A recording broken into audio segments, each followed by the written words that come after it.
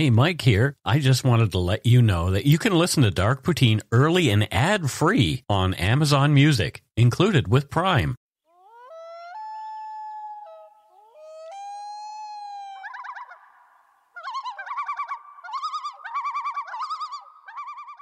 Uh-oh. I think it's time for Dark Poutine. Hello, I'm Mike Brown, the creator and host of this business. And with me... Me. Yes, Matthew. Welcome back, sir. Thank you for having me. How was your week? My week was good.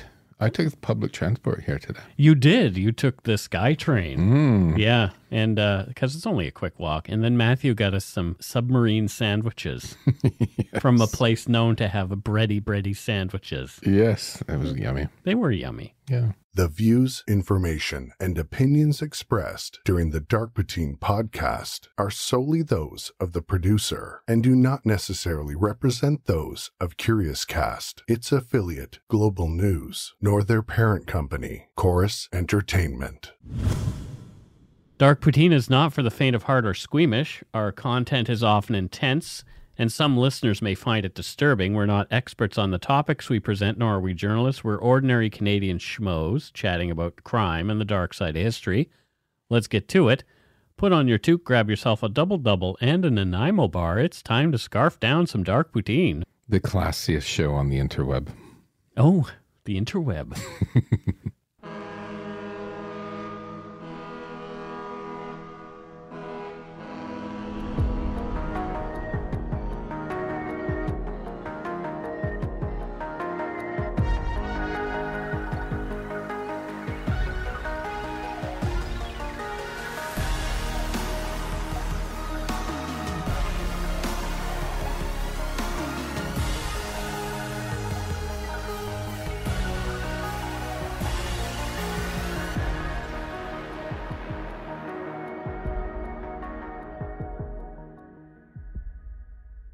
This is a story of two talented people whose final interaction would lead to the death of one of comedy's rising stars and a notorious place in Hollywood history for the other. On March 5th, 1982, after an all-too-brief but stellar career in film and television, actor and comedian John Belushi, 33, was found dead in his bungalow at the infamous Chateau Marmont on Sunset Boulevard in Hollywood, California. Investigators soon discovered that a Canadian woman, Evelyn or Cathy Smith, was the last person with the star and had been the person who had supplied and shot him up with the fatal overdose that killed him. You are listening to Dark Poutine episode 182, Sundown, The Death of John Belushi. I've been considering tackling this story for some time. A creative hero of mine, John Belushi, is one of those once-in-a-generation talents, which is quite an accomplishment considering the company he kept. Dan Aykroyd, Chevy Chase, Bill Murray, Harold Ramis, Gilda Radner, and Christopher Guest, just to name a few. He was a comedy genius and owned every second of his screen time with his hilarious turns in films like Animal House and the Blues Brothers, and also during his time as a cast member on Saturday Night Live during its early years. John Adam Belushi was born on January 24, 1949, in the Humboldt Park area in Chicago, Illinois, to Adam Anastos Belushi and Agnes Dimitri. John's dad, Adam, was an Albanian immigrant, and his mom, Agnes, was a second-generation Albanian immigrant. The eldest of the Belushi children, John had three siblings, Billy, Marion, and brother Jim, who would go on to his own successful career in film and television. John stood out right away. A natural prankster and an imitator of local characters, he loved the limelight. John was popular with the other kids in his high school. He was the co-captain of the Wheaton High School football team, playing middle linebacker. He was also elected the homecoming king by his classmates. He was musical too, playing drums in a band he called the Ravens, who'd already cut a record by the end of high school. John was well on his way. But his favorite way to express himself was as an actor. He was a member of the school's drama club. According to Bob Woodward's book about Belushi, Wired, John's drama teacher, Dan Payne, had never seen a talent like Belushi's before or since in all his years at the school. From Wired, Belushi played, quote, everything from ballerinas to Marlon Brando in the student variety show. Belushi's skits and jokes and his imitations were the way he communicated. His irreverence was pie-throwing funny, not bomb-throwing angry, and he turned it to everything in his experience: family, religion, teachers, and coaches.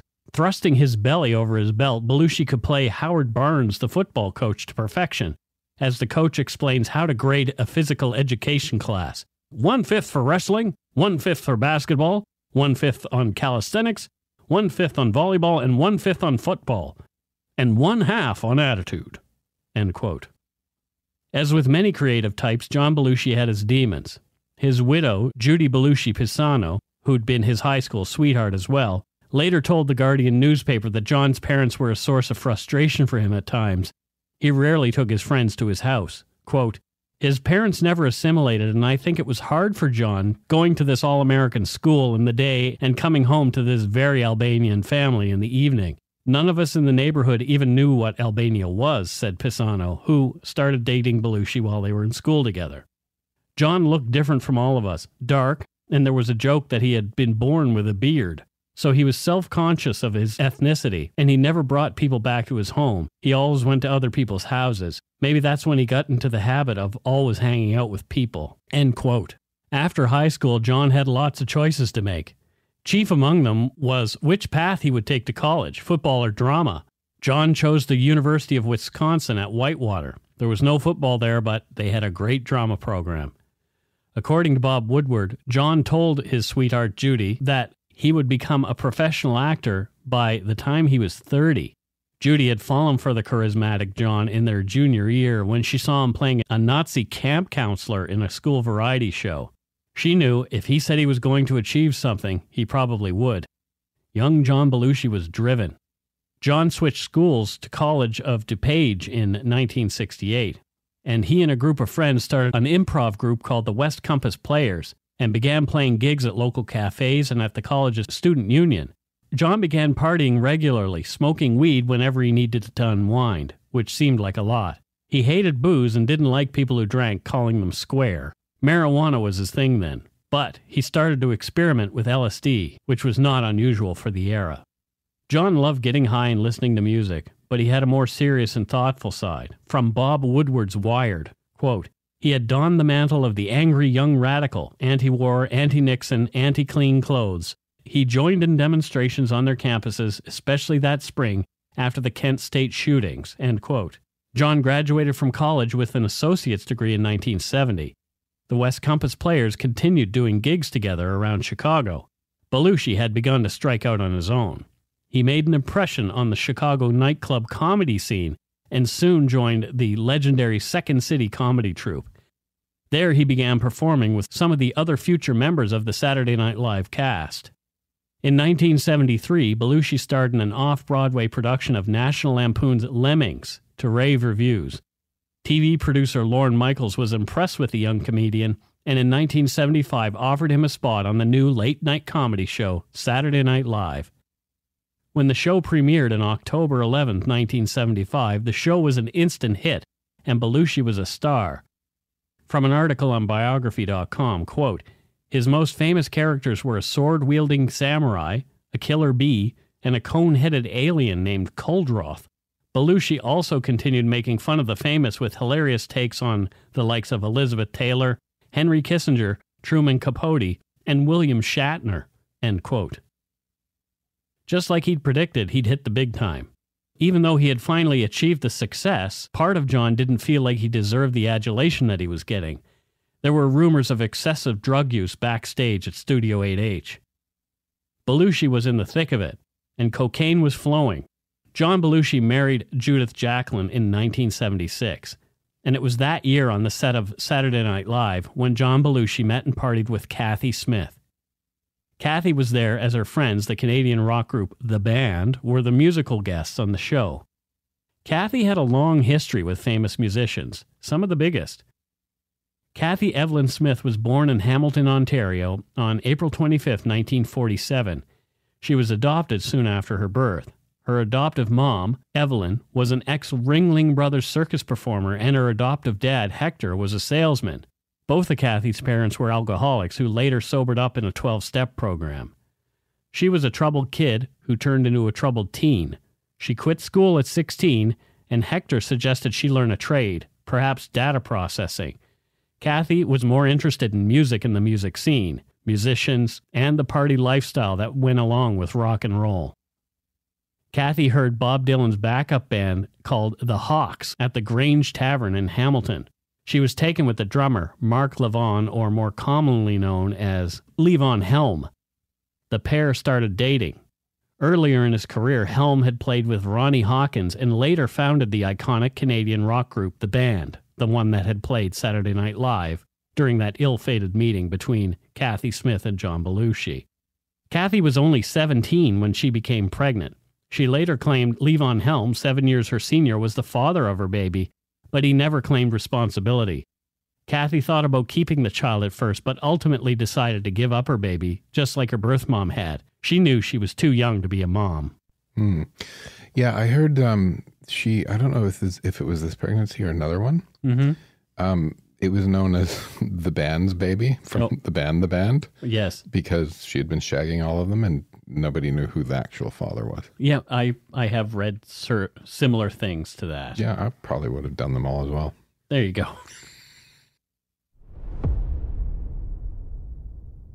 Cathy became quite a singer in her own right and sang backup on a few well-known albums. Cathy had blossomed into a beautiful young woman, and she caught the eye of another famous musician.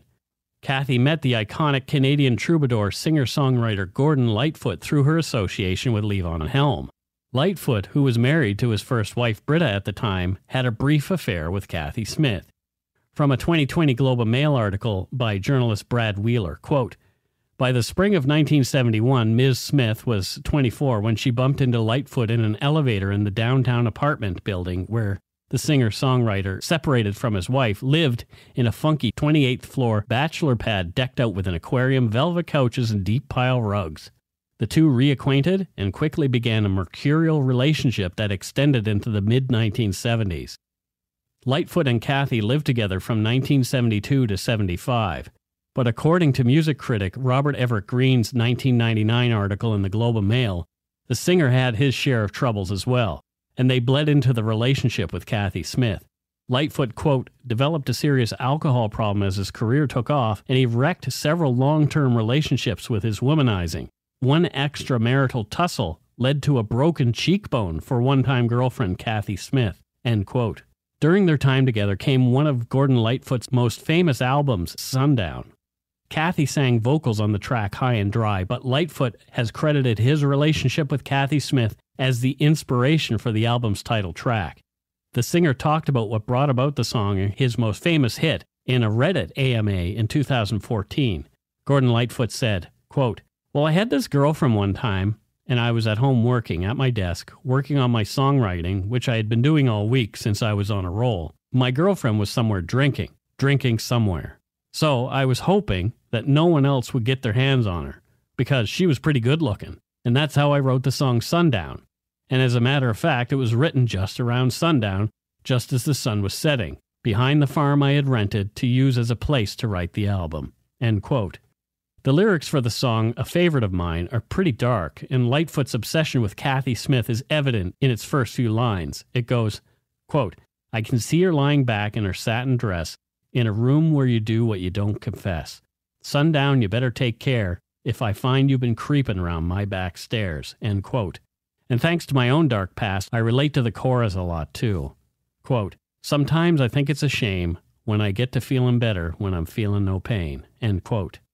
Cathy later made unverified claims that the band's hit song The Weight was also about her. You might recognize those lyrics as well. "Take a load off Annie, take a load for free." Cathy Smith was a dyed-in-the-wool party girl. As well as her love of booze, she began using heroin in the late 1970s. In Bob Woodward's book Wired, she appears as a drug dealer to Rolling Stones band members Ron Wood and Keith Richards during their touring and rehearsals as the New Barbarians.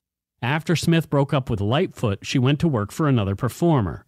Bob Woodward wrote in Wired, quote, "From 1975 to 1977, she drove the tour bus for Hoyt Axton and also sang backup for him.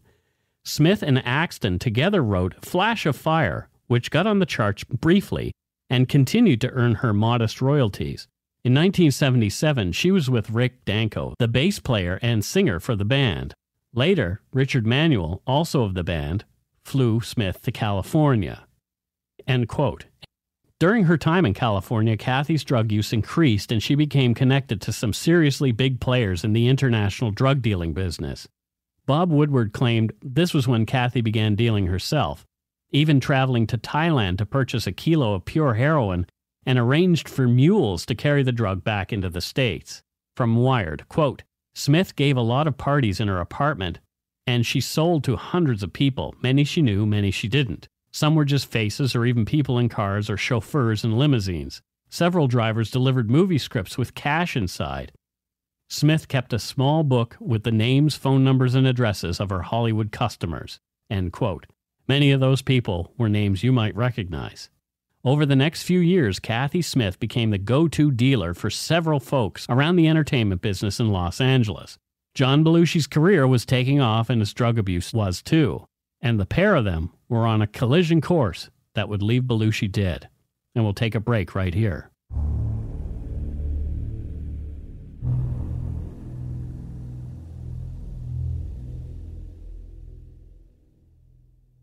And we're back. What are your thoughts so far on Cathy Smith and John Belushi? It's interesting. A friend of mine, his uncle was actually Richard Manuel in the band. Yep.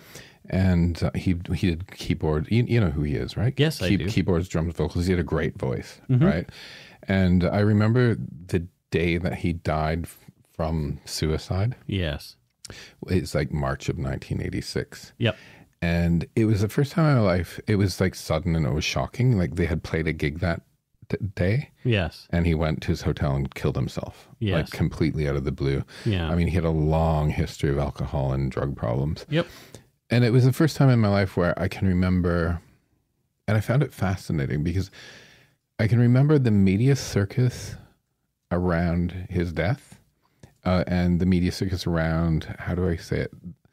The brand, right? The celebrity versus the person, the human, and the effect on his family, because I knew his family. Right. And how they're very different things. Right. Yeah. Like what you see in the news on the shows, it's different than reality. You had another sort of example of that, but you have to leave out some names, obviously. Yeah. It's I had a boyfriend who was very good friends with an actress who was married to an actor, both at the height of their career. If I'd said their names, like literally every listener would know who they are, and I've seen all their films. Right. And they took in a friend who was dying of AIDS and like got a nurse, essentially set up a little hospice in their own place to look after this guy in his last days. Yeah. Well, of course, the paparazzi took photos of a moving person with a van delivering a bed to the house. Yep. And the front page news was that she had kicked her husband out of the main bedroom when they were fighting, and there's problems with the marriage. Right. And they were doing this wonderful thing for a friend dying. And they just let it go because they weren't going to go up there and talk about their friend who's sick. Yeah. So they have to live with this shit, right? And I think, and we can talk about this at the end, I've always been fascinated with celebrities, not in terms of, I'm not sort of a star fucker in a lot of ways, right? Right. But I think because of the nature of my work in branding and communication and moving the needle on consumer perceptions, Right. I've always been fascinated with the brand versus the human. Yeah. And I think, and we'll talk about this because I think there's, with Cathy, it's easy to portray a woman as a femme fatale when a hero dies, like Yoko Ono, like Courtney Love. Right. And I've told the jokes, right? Sure. But I recently stopped. Somebody called me out. I'm like, you know what? You're right. And I've seen some, but we'll talk about that a little bit later. Okay. Yeah. This is why I chose this episode to do. Yeah. Because there are some really interesting sort of takes that can come out of this. Yeah. And some, we hear what the press tells us, but then there's the real backstory of what's really going on behind the scenes with people. Yeah. And we don't know. And I've learned that we don't know because you used to work in the industry. I, especially back home in the UK, I fell into a group of people where there were a lot of famous people within our group. Sure. And so I kind of saw firsthand the difference between the celebrity and the person. Right. Right. According to an article about Belushi on grunge.com, Belushi's fearlessness as a performer was at odds with his innate sensitivity. Quote, speaking on Belushi's fearlessness, late Second City alumnus Harold Ramis, best known as co-writer and co-star of 1984's Ghostbusters, recalled, quote, the first night I saw him improvising on the stage, I thought, God, I will never take chances like that. I don't have that kind of courage. But there was always something safer and more comfortable about being me than there was about being him. End quote. However, those close to Belushi remember him as a loyal man who, in contrast to the larger-than-life bombast of his characters, was deeply sensitive and empathetic. As detailed in a retrospective in The Guardian, Belushi's sensitivity ran so deep that if his cat fell asleep on his lap, he was likely to be late for rehearsal rather than wake it. End quote. Along with what appeared to be boundless energy, these qualities were a part of what made John Belushi such a compelling presence on the small screen. His popularity on SNL led to some iconic movie roles. Hollywood directors saw huge potential in John, and he easily transitioned to the big screen as well. In 1978, John Belushi burst into theaters with these three features. The films were Old Boyfriends, Going South, and, of course, Animal House. Animal House, made with a budget of only $2.8 million, went on to earn in excess of $140 million, thanks in part to John's portrayal of the wildly physical John Bluto Blutarsky. After he and his Delta fraternity brothers are expelled, Bluto says, Christ, 7 years of college down the drain. Might as well join the fucking Peace Corps. End quote. Belushi's success kept coming. The same year, the Blues Brothers act from Saturday Night Live signed up with Atlantic Records and released the album Briefcase Full of Blues. In 1979, John Belushi starred in the Steven Spielberg flop 1941. But no worries for Belushi. Acting with his longtime collaborator Dan Aykroyd, he followed that up with films like The Blues Brothers in 1980, another cult hit, and his final two features, Neighbors and Continental Divide. They were released in 1981 to mixed reviews. Belushi was frustrated by their mild reception. He wanted to do better. There was a lot of darkness behind the scenes for Belushi. He notoriously resented the success of other Saturday Night Live cast members, Chevy Chase in particular. He was sometimes moody and refused to work with other castmates. Drugs had really taken hold of the comedian's life. According to People magazine, he was reportedly spending $2,500 a week on his habit in the months leading up to his death. He was working on a screenplay for a project called Noble Rot and was traveling back and forth between New York and Los Angeles in 1982. In the first week of March, to sequester himself and write the script while in L.A., John Belushi had checked into bungalow number 3 at the Chateau Marmont on 8221 Sunset Boulevard at Laurel Canyon Boulevard on the north side of the street in West Hollywood. From California Babylon, a guide to sites of scandal, mayhem, and celluloid in the Golden State by Kristen Lawson and Anneli Rufus. Chateau Marmont is, quote, perched on a slope above the Strip. This hotel is modeled after a French castle, complete with gardens and impressive stone archways. Through oozing discretion, it has been the scene of many a scandal since it opened in 1929. In 1939, film mogul Harry Cohn reportedly said, "If you must get into trouble, do it at the Chateau Marmont." In 1965, Liz Taylor brought her bloodied pal Montgomery Clift here, of all places, and not to a hospital, after the actor was injured in an accident.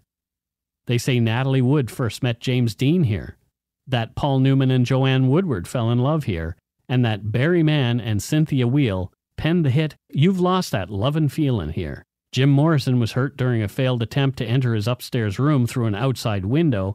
Members of Led Zeppelin are said to have once roared into the lobby astride Harley Davidsons, and former guests include Greta Garbo, Jean Harlow, Boris Karloff, Marilyn Monroe, Mick Jagger, Ringo Starr, Janis Joplin, John Lennon, and Yoko Ono, Keanu Reeves, and dozens more. End quote. Belushi spent much of his time getting high rather than writing.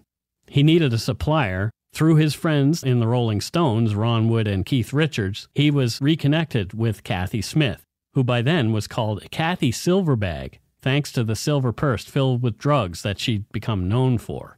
She could hook Belushi up, and hook him up she did. She came to John's bungalow, and starting on March 2nd, 1982, Cathy, John Belushi, and his pal, a staff writer he knew from his time on SNL, Nelson Lyon, began a 3-day drug binge, which included injecting a mixture of cocaine and heroin called a speedball. On the evening of March 4th, 1982, the party was in full swing. They ended up at a private stars-only club above the Roxy called The Rocks, and went over to the Rainbow Room where Belushi ate lentil soup before heading back to John's bungalow at the Chateau Marmont. From the website realreviews.com, quote, according to Smith, Belushi asked her to shoot him up with a needle full of drugs several times that night. Belushi, who was deathly afraid of needles, seemed to like the high, she claimed. While the couple sat around in a dazed state, 2 famous persons stopped by to see them. Comedian Robin Williams popped in, snorted a few lines of coke, but was creeped out by Smith. He thought she was a little too crusty for Belushi and wondered what he was doing with this lowlife. Williams bolted and told Belushi, if you ever get up again, call. Sometime after 3 a.m., actor Robert De Niro knocked on Belushi's door. He'd been playing tag with Belushi all night. The scene inside the room was not pretty, so De Niro decided not to stick around. End quote. Nelson Lyon left the bungalow at around 3:30 a.m., leaving Belushi alone with Smith and making him the second-to-last person to see John Belushi alive, a distinction that made him notorious in Hollywood circles until his death from liver cancer in 2012. Cathy Smith was still in the bungalow in the morning. She signed for breakfast, claiming that Belushi was sleeping. She later said that she'd help Belushi shower before helping him into bed. John had complained of chest congestion before nodding off. Before Smith left, she checked on John Belushi again and noticed his breathing was labored, but she claimed he seemed fine otherwise. She took the spoon and syringe that she and John had been using to shoot up, in case housekeeping came by to clean the room. Cathy picked up the keys to John's Mercedes and left in it, sometime around 10:15 a.m. From biography.com. It was around noon when Bill Wallace, Belushi's physical trainer and sometimes bodyguard, arrived at the bungalow to drop off a typewriter and tape recorder that Belushi had requested. Letting himself in with his key, Wallace found the star in bed and not breathing. After repeatedly administering CPR to no effect, Wallace called Brillstein, who had his secretary call for the paramedics. Brillstein headed for Cedars-Sinai Medical Center, where he assumed Belushi would be transported, and sent his assistant, Joel Briskin, to Chateau Marmont. On his arrival at the bungalow, Briskin found Wallace weeping and still trying to revive Belushi. "John's dead," Wallace cried. An ambulance arrived, and after EMTs assessed Belushi's state, he was declared dead. End quote. The word got out quickly that John Belushi was dead at the chateau. Before his body could be removed, the vultures swept in, swarming the hotel, the reporters. They snapped photos of the comedian's shrouded corpse being wheeled from the hotel and into a waiting ambulance. Dr. Ronald Kornblum was the acting medical examiner for the County of Los Angeles and was in charge of the Los Angeles County Coroner's Office. He was the person who had pronounced Belushi dead at the chateau. Toxicological analysis and examinations determined that loose powder recovered from the dresser in Belushi's bedroom was cocaine, and that 2 paper bindles recovered from the dresser and the items located in Smith's purse each contained both heroin and cocaine. When he conducted the autopsy on John Belushi, Dr. Kornblum observed extensive fresh needle marks on the star's arms. He also observed an absence of scar tissue, indicating to him there was not a history of long-standing drug use by injection. As mentioned before, it was known that needles were not Belushi's thing. From court documents, quote, "As a result of his examination and autopsy, the results of the toxicological tests, Dr. Kornblum formed the opinion that Belushi's death was caused by acute cocaine and heroin intoxication. Dr. Kornblum placed the time of death at sometime between 10 a.m. and 12 noon on March 5, 1982. It was Dr. Kornblum's opinion that the last injection of narcotics was within 4 hours of the death of John Belushi." End quote. Belushi's death was investigated by forensic pathologist Michael Bodden as well, among others. While the findings were disputed, it was officially ruled a drug-related accident. During the ensuing investigation, on the day of Belushi's death, Cathy Smith was arrested and questioned by police after her return to the hotel. She was then released. Cathy then fled back across the border and home to Canada. 2 months later, Cathy was talking. Not to the police, but the tabloid, the National Enquirer, who had paid Cathy Smith $15,000 for her story. The title of the article was, "I Killed John Belushi," with the subheading, "World Exclusive, Mystery Woman Confesses." According to the article, in a phone interview from Toronto, she said, quote, "I didn't mean to, but I was responsible for his death. I wish it had been me who died." She continued, "Every day with John was the same, drugs. In the week before he died, he spent more than $8,000 just on cocaine. And I was his gopher. I'd go for heroin. I'd test his drugs to make sure they were safe. Sometimes they're cut with things that can kill you. When I got him drugs, he'd share them with me." At 3:30 a.m., Smith told the Enquirer, "I shot John up for the last time. He got his coup de grace, which is what he wanted. He had a death wish. He knew he was blowing himself apart. The cocaine put fuel in his rocket until he passed the moon, and when he couldn't get any higher, he added heroin for an extra blast. I was Florence Nightingale with a syringe." End quote. That was enough for the cops.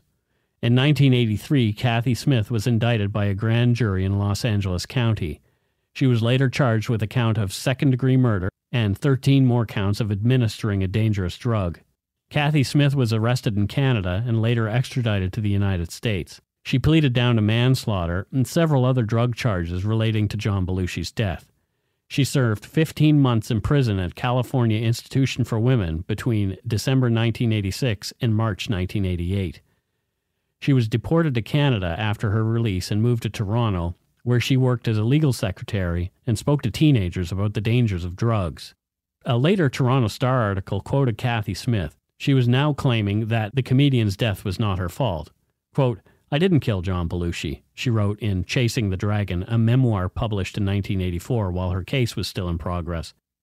"I do suffer guilt, but it is the guilt that comes from not being aware of what was really going on." End quote. In July of 1991, Cathy Smith was arrested in Vancouver with 2 grams of heroin in her purse. She received a $2,000 fine and a year of probation. Cathy Smith stayed out of legal trouble after her 1991 drug arrest, but struggled staying sober. After a fire destroyed her home, she moved to Maple Ridge, where she lived in seniors' housing. She died there in August of 2020. Gordon Lightfoot told the Globe and Mail after Cathy's death, quote, "Cathy was a great lady," said Lightfoot. "Men were drawn to her and she used to make me jealous, but I don't have a bad thing to say about her." End quote.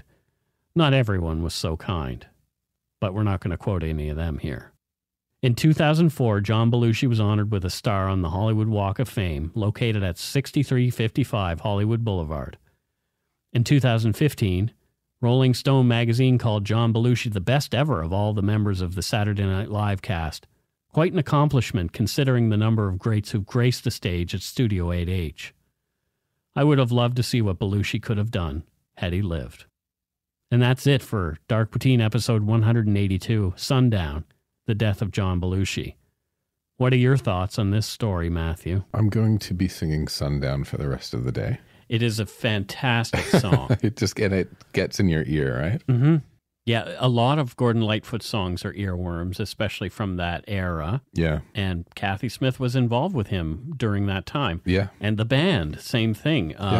The Wait, which she claimed was also about her, which I don't doubt. No, even though it's unconfirmed. I don't doubt it. She was very integral to their little scene for a long time. Yep. Yeah. I think I was reading this Rolling Stone article this morning called Wrong Place, Wrong Time, Wrong People. Yeah. It was about Cathy. Yep. And a friend of hers named John Ponce said he kind of had an entirely different lens of looking at Cathy. Yeah.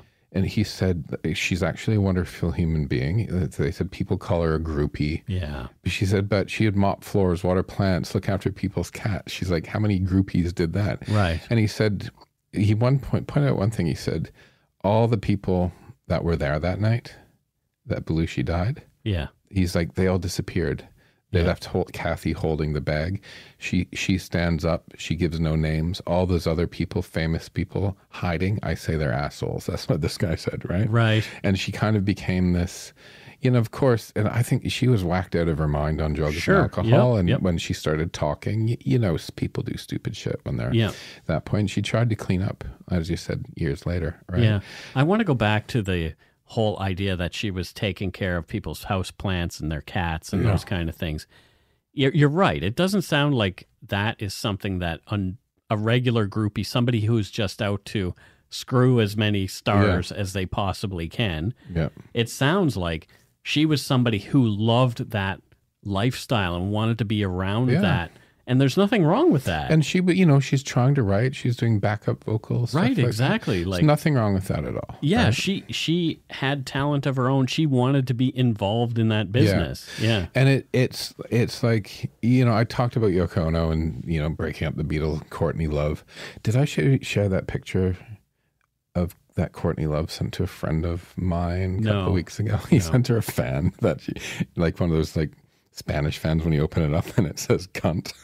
Oh, no. And there's a picture of her fanning herself with it. Sorry to use the C word, but that's what it says. And she's like, I love it, and I saw that, and she's moved on with her life. And I was watching a documentary on David Geffen last night. Yeah. And it was really interesting because they're interviewing Yoko Ono. Mm-hmm. And it's something just really struck me because the pain in her voice and doing the interview, talking about the time that Lennon died, still raw. Yeah. She loved the guy, right? Yes. And she said that at the time, and I found this really interesting, she's like, John and I didn't have a lot of friends. And when John got shot, she's like, who showed up? David Geffen. Yeah. And he actually broke the news to her that he didn't survive, and he looked after her. Yeah. And it was interesting because Geffen actually got a record deal with them because, and this is fascinating, she was John Lennon's manager at the time. Mm-hmm. Everyone was calling and asking for John and wouldn't speak to her. Right. David Geffen thought he knew that she was his manager, so he wrote to her and set up a meeting with her. And John Lennon had said to her, she's like, I don't know who to choose. Everyone keeps asking you. He said, wait until somebody calls you. And the person that wants to talk to you is the person we're going with. Yeah. And it was David Geffen. Right. And, and I think there's a lot of sexism. I think, of course, it took a gay man to not be a sexist, to like actually speak to Yoko Ono. Right. You know what I mean? Yeah. But my point being, it's the only person responsible for John Belushi's death was John Belushi. Yeah. It wasn't Cathy. Yeah. She was an addict partying with him. Right. And all of this like, oh, he was afraid of needles. Yep. Well, obviously not that fucking afraid of needles. Yeah. And, it was, to sort of, I think I've read a lot of articles where everyone throws her under the bus as the responsible one for his death. He was going to die anyway with the amount that he was doing. Right. Didn't matter who was with him. Right. And again, it was just sad, right? So, so the way it's been painted though is that she was administering drugs to him when he wasn't even willing anymore, so out of it he couldn't make a decision. So that's kind of the way that the prosecution painted her. I don't necessarily agree with that because I've had the same issue in my life as far as addiction goes. Had somebody been feeding me, I would have been happy as a little clam. Absolutely. And she was partaking as well and out of her mind. Yeah. So, it was just a mess and a shame. And a lot of artists go through this, right? Because they're sensitive souls. Yeah, exactly. And Belushi was one of those. Absolutely. He would beat up on himself as far as like he didn't feel like he was making it like he thought he should. And perhaps he wasn't looking in the right places in his life to and I to get that things. when I was watching this David Geffen thing, I was feeling like a total underachiever yesterday. I'm like, but you can't compare yourself to the most powerful man in bloody Hollywood, right? But and I'm not a creative, but I'm a creative type, and I beat myself up, and I totally get, even when you're at the top of your career, this sort of fear, am I good enough, and what's next, and all that sort of stuff. Right? I'm there right now. Yeah, I'm here for you. Yeah, I'm there right now. But I mean, at the same time, I'm super grateful for the way things have gone. I mean, I've been doing this thing for almost 4 years, and I haven't had to go to an office job for more than 3. Yeah. So, I can't complain. Yeah. But at the same time, you complain. I complain because it's what we do. It's like the grass is always greener. Yeah. I have grass is greeneritis in a big way. It's like, oh, well, instead of being grateful for what I have and where I am and the exact spot that I am, even in comparison to where I was 3 months ago, 4 months ago, a year ago, 10 years ago, I still think, well, that would be better. Yeah. I mean, that outside. And is it that, or so, I was watching this and I wasn't comparing myself to Geffen, but what I was thinking was, it was more of a self thing. It was more of a, are there like glass ceilings that I've created for myself somehow? Yes. That I don't even know that they're there. Mm-hmm. So I don't know how I can break through them because I'm not aware of them. And well, that's why I try to examine my life and do regular inventory on myself. Yeah, because it's sort of like, me, I've always been a bit ambitious. Mm-hmm. And it's always sort of like, what's the next big thing I can do? Right. Right. Yep. And I like to achieve. I like to achieve the work for the work's sake. Sure. Right. Yeah. And with that comes fame and fortune. I don't care about fame. Well, I don't. Fortune is good. Fame, no. There's been no fortune, and the fame was. The pinnacle of my fame is being recognized by voice in Nashville. Well, what I mean by fame and fortune is I make a living out of something that I really like doing. Yeah, right. Enough, like I'm not like woohoo, yeah, high roller, but I make a really good living at something that I love. I would love to be a high roller. I want to have my own jet. Really? No, I don't want my own jet. Just a helicopter. A helicopter? Do you have a helicopter's license? I don't want to fly it myself. I want to have somebody else fly it for me. Take me places. Oh, is Jeeves to the top of the mountain, please. Okay. Back in London, the saying was, when you take the Rolls Royce out, that you have a driver. When you take the Bentley out, you drive yourself. Yeah, there you go. I can't see you driving a helicopter, driving a helicopter. I can't see me doing it either. No. Especially because I'm afraid of heights. Yeah, well, and you want a helicopter. I want a helicopter to sit in. Okay. You're hilarious. And be flown about. Did you just hiccup? I did. Well, there you go. I guess it's time for us to move on to voicemails. We had a few this week. If you want to leave us a voicemail, you can call us at 1-877-327-5786 or 1-877-DARK-PTN. PTN. And tell us a quick story. Yeah. Stories are good. Stories are good. We have some interesting ones for you this week. And here is the first of those. Hi, Mike. Hi, Matthew. My name is Lacey. I'm calling from Calgary. I just listened to your latest episode, and I want to say I'm not drunk. Don't listen to any drunk douche canoes telling you that past a-hole is what made the show good, because it's not. I think the show is much better. I think your wife Carol was a beautiful palate cleanser, and Matthew is a great addition. I actually really love the show more now, and I really appreciate your episodes. I would definitely watch and listen to any little animated thing you did, and I'm not going to tell either of you to sit in your hats because I respect you too much. So you guys have a great day. Thank you. Bye. Wow, thanks, Lacey. That was really nice. Lacey from Calgary. I'm flying to Calgary tomorrow. Are you? Doing a photo shoot. Matthew's doing a photo shoot. Are you wearing a bathing suit for the photo shoot? Yeah, like a Speedo? One piece.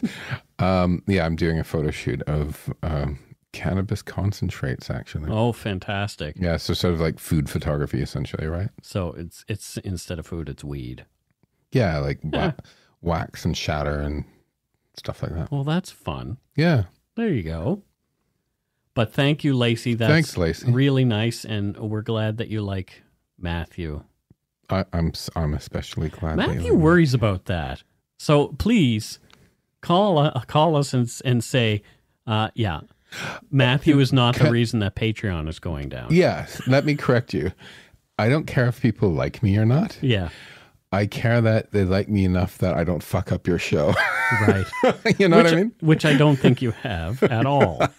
Because you do your homework. You come here every week with, you try. I try. Right? And yeah, we've all had people in our lives who don't try. But I tried. But I tried. I sleep in a drawer. I'm in danger. That sounds like, what's his name? Ralph. That is. Yeah, Ralph Wiggum. All right, next up, let's listen to another. Hi, Mike and Matthew. It's Irene Brienne calling. I had to giggle so much when I listened to the episode today from Monday. I don't live in the UK, but I guess I'm sort of European because my parents are both immigrants from the Netherlands. So I'm a first-gen Canadian here in Alberta and Lethbridge. But yeah, been listening to your show since the beginning, and I absolutely love it. Love you, Matthew, and love Steve and Justin and Carol. Blessings to all you, and go shit in your hat.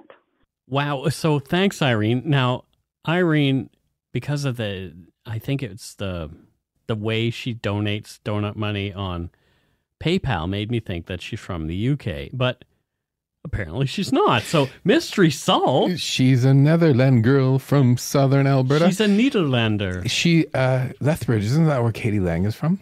I think so. Irene, do you know Katie Lang? Constant Cravings. Yeah. Yeah. Irene, we like Irene.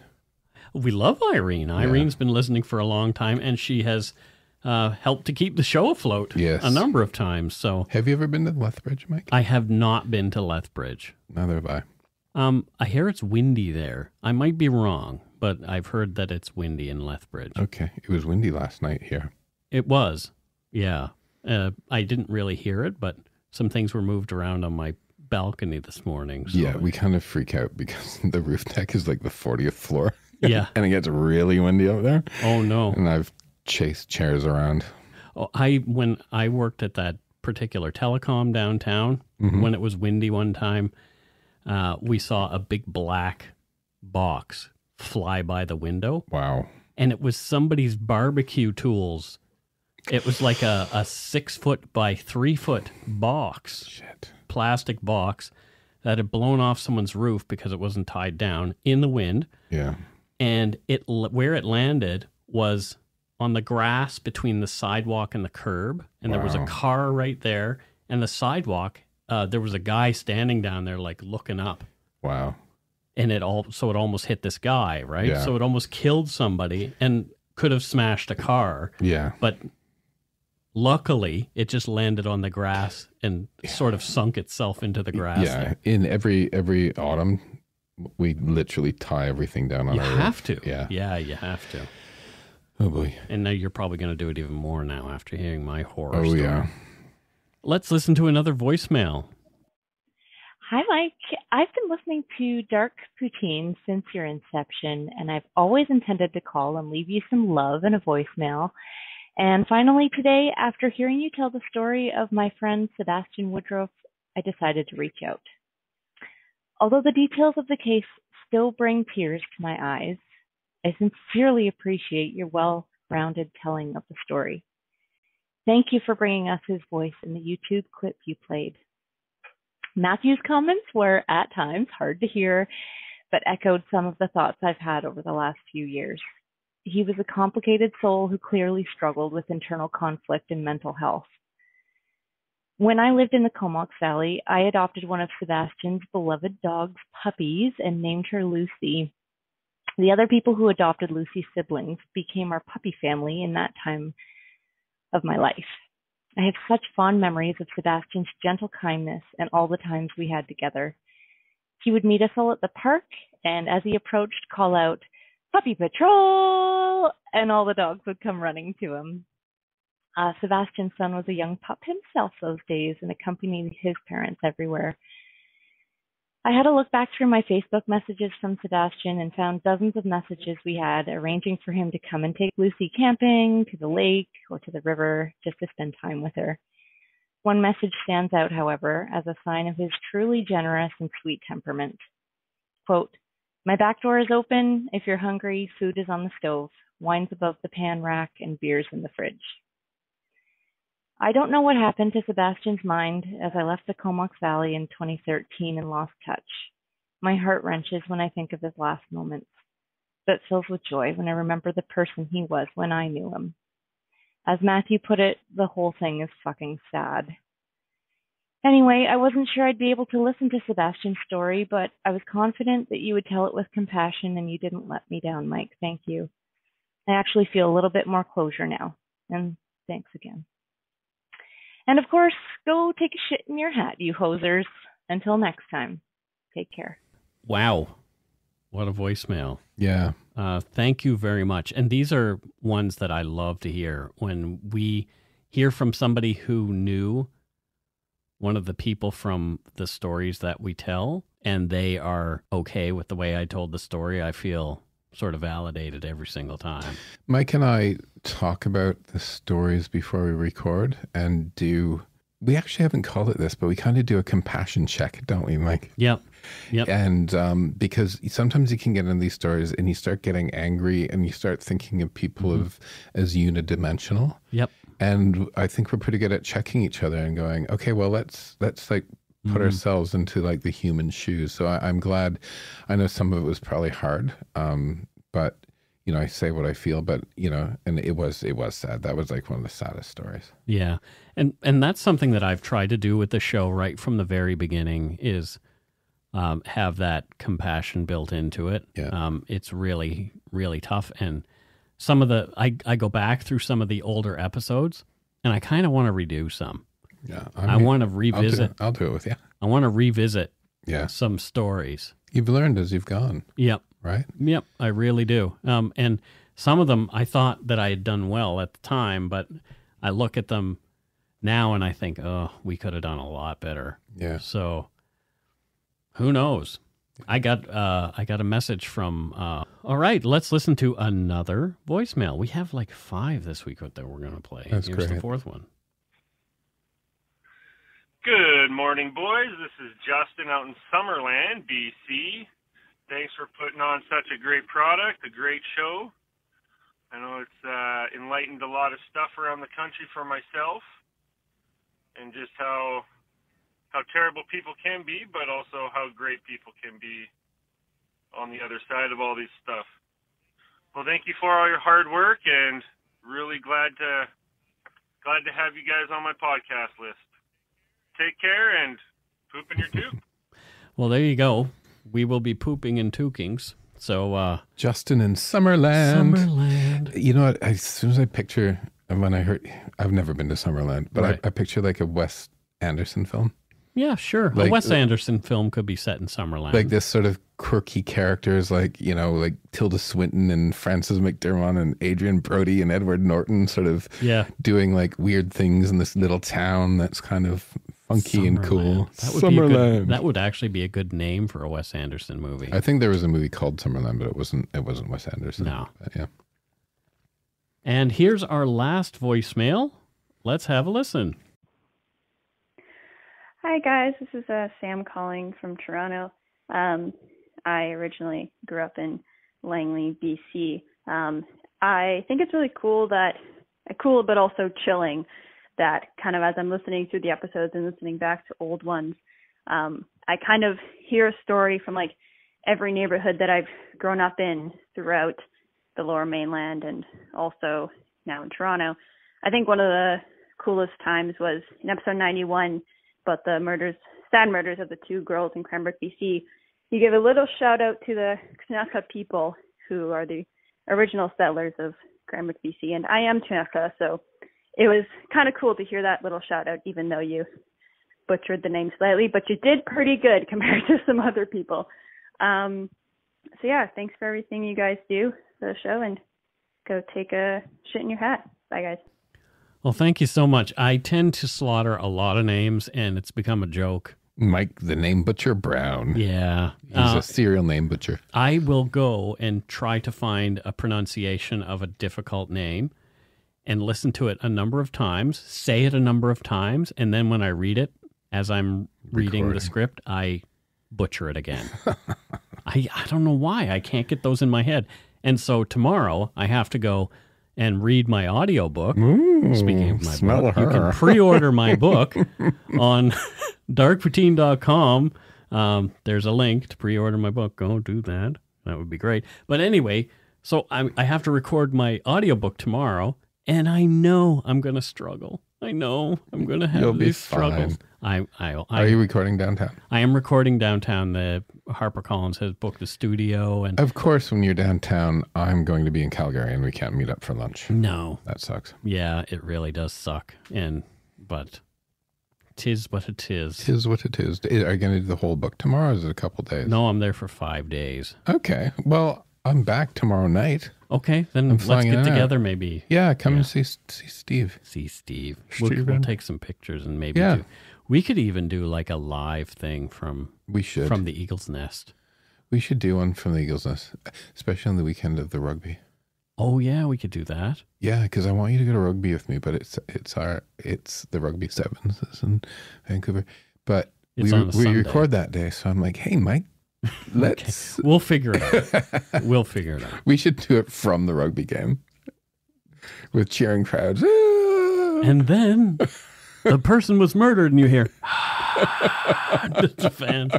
Are there going to actually be fans in the stands? I guess rugby sevens. Well, since they're selling tickets, I'd guess so. Is it only 50% of? No idea. Yeah, that's weird. I don't care. I'm willing to die for rugby.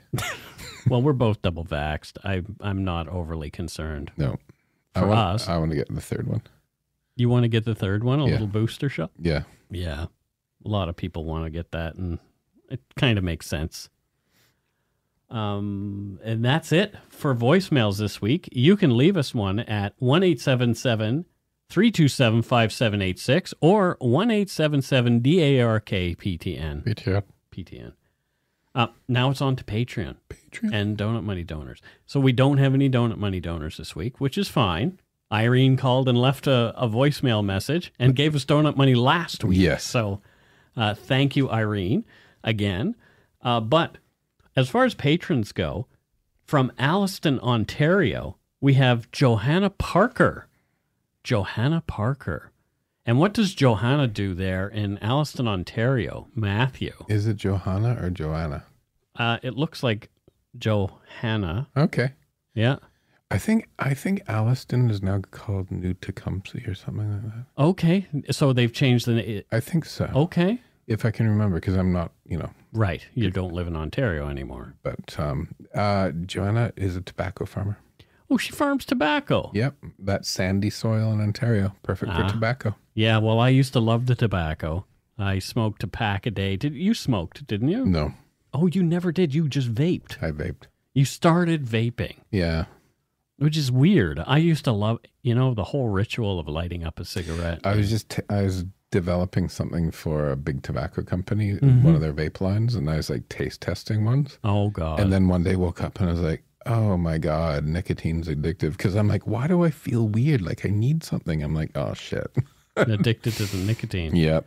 Well, don't go and start work for a cocaine company or a...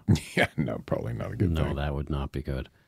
So thank you, Johanna. Thanks, Johanna. Keep growing your tobacco there in Alliston, Ontario, or New Tecumseh. Yeah, whatever it's called. Call us and tell us if it's called New Tecumseh. I can't remember the story of Tecumseh, but I recall it from from elementary school, I think. I'll have to look it up. Yeah. Next up, we have Nikita Ross. And Nikita is from Elmsdale, Nova Scotia. A Blue Noser. Gotta love when the Blue Nosers step up and help the show by becoming patrons. And what does Nikita do there in Elmsdale? Elms what? Elmsdale. I've always liked the name Nikita. Yeah. And I think it just reminds me of Elton John. Yeah. I think she's a assassin. Like the Nikita, the assassin. Yeah. Okay, cool. Yeah. And what does she assassinate? Is it like political assassinations or political? Political? Oh, yeah. So she's not just like hitting people who owe money or anything like that. She's not like the Iceman. No. Richard Klinsky. She gets rid of presidents and prime ministers. Oh, dear. Yeah. We didn't say that. Nobody. Sorry, Nikita, getting you into trouble. I'm blowing your cover. Yeah, don't blow her cover. She's a flower she sells flowers on the side of the road. That's what she really does. And that's why she lives in Elmsdale. She thought it was a good cover. Nobody would think an international assassin lives in Elmsdale. Well, it's true. It's true. Yeah. Yeah, Nova Scotia is full of international assassins, I'm sure. It's the entire province is filled with them. Yeah, my mom. With her Glock. Right? Exactly. Yeah. Yeah, I wouldn't want to see that. Mom with a Glock. I don't know. Yeah. Oh, boy. Next, we have Aaron Cook. And Aaron is from Minneapolis, Minnesota. And Minneapolis was in the news in a big way last year. Yes. A lot of upheaval. Yeah. Over that murder. The George Floyd murder. Yeah. Yeah. So what on earth does Aaron do in Minneapolis, Minnesota? I think Target is headquarters there. So he works at Aaron with 2 A's. Oh, is it an Aaron? Yes. An Aaron with 2 A's, not an Aaron with an E. Yeah, so I'm assuming Aaron with 2 A's is of the Hi, male Aaron. personage. Hi, Aaron. Yes. I think he works for Target. Target? Yeah. Okay, yeah. I used to like Target when it was here, but I always found the shelves were so empty. Really? Yeah. Well, blame Aaron because he's a orange juice buyer. He buys orange juice for Target. Orange juicers. Orange juicers? Yeah, orange juicers. Things to make orange juice. Oh, okay. Yeah, so he travels the world and gets deals on orange juicers. Well, there's a lot of those. Yeah. That's kind of interesting. Yeah. You know those really cool ones? I know the ones. That look like an alien as well. Yeah, you can buy really sort of funky ones. Yeah. Aaron's responsible for that shit. Well, thanks, Aaron. Yeah. And thank you for your patronage. Thank you, Aaron. Much appreciated. Thanks to all the patrons and Donut Money donors, past and present, for your generosity. It helps to keep the show going. You can become a patron of Dark Poutine at patreon.com/darkpoutine, or for a one-time donation, you can send us donut money via PayPal using our email address, darkpoutinepodcast@gmail.com. If you don't already subscribe to the show, it would mean a lot to us if you did. You can easily find Dark Poutine on Apple Podcasts, Spotify, or wherever you listen to your favorite podcasts. Before we go, let's see who's still listening. Okay. We have a book giveaway. A book giveaway. A book giveaway. So for our American listeners only, author Alan R. Warren is offering 10 advanced ebook reading copies of American Nocturne by Hank Schwabel. That's pronounced table. See, he gave me instructions because he knows that I slaughter names. So Hank Schwabel's book will go to the first 10 Americans to email Alan at radiocub@gmail.com. That's radiocub with 2 B's, RADIOCUBB@gmail.com. And you'll get a copy of the book. Remember, Americans only. Good luck. And that is it. Yeah. Please check out darkpoutine.com for show notes and other cool stuff. Please take the time to give Dark Poutine a like or a follow on Facebook and Instagram. Most importantly, thank you for listening and tell your friends about us. Word of mouth is a powerful thing. Until we return, don't forget to be a good egg and not a bad apple. Bye-bye. Goodbye.